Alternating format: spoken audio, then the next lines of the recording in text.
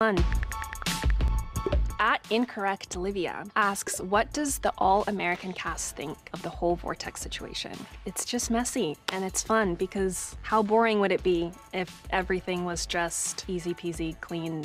I wouldn't want to watch a show like that. So that's how I feel about it. But as long as those people care about each other and there's real emotion involved, who cares about a Vortex? Just go get the person you like. Did any of the cast members predict that Jordan and Layla would ever fall for each other? I think a few of us kind of figured that eventually it would happen.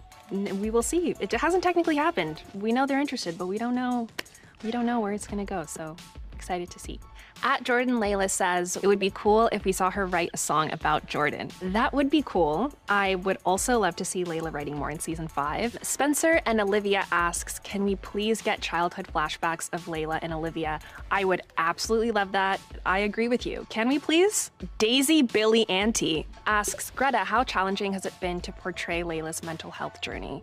Been less challenging and more, I think, like super rewarding to get to portray a storyline like this on TV. I think it has resonated with a lot of people, and I'm really glad that we're able to bring awareness to these mental health struggles that people are having. So it's been, I guess, only challenging in the sense that I want to make sure that I'm doing a good job, but I feel really lucky that they trusted me with that story, and I've really, really loved getting the chance to bring it to life.